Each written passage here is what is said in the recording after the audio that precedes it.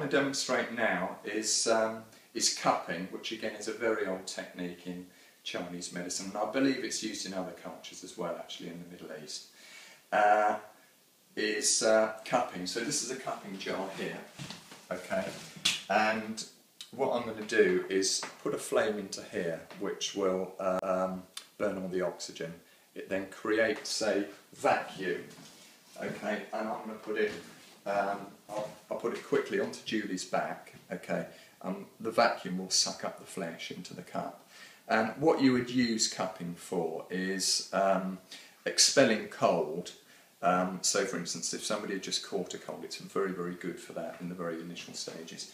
And I'd be more likely to do it up here, which is in the lung area, where colds first invade. Okay, but in this case I'm going to be doing it on Julie's kidney area, on the low back.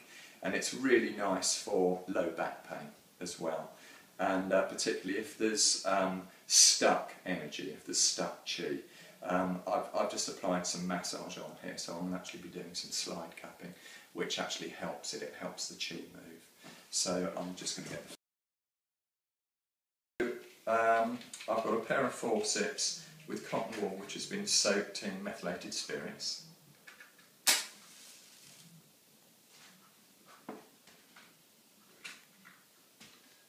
Okay, and now I'm going to hold the cup very close to Julie's back. Okay, alright Julie? Okay, so in and up. And that's that. So you can see under there, it's actually pulled the flesh right up. Yeah. And there's different levels of cupping as well. I've done quite strong cupping on Julie, but you can do it slightly lighter if you want to.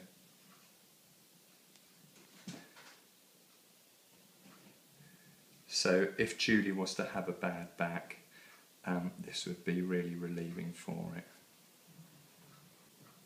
Yeah, there are. You wouldn't use it on. You wouldn't use it necessarily on somebody who's pregnant. So you don't have to slide it. You can just leave it so. Okay. And if I was going to leave it so, you might want to do 2 cups on either side. Yeah.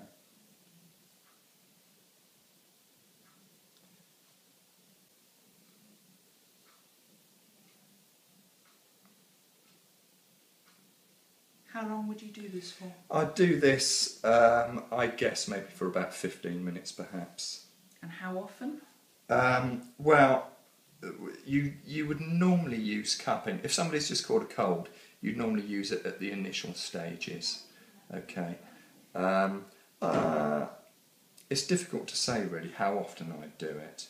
But with a cold, which hopefully would disappear quite quickly, you know, maybe 2 or 3 times perhaps. But with the low back, because this will do a certain level, this will do sort of like the muscular region of the body really.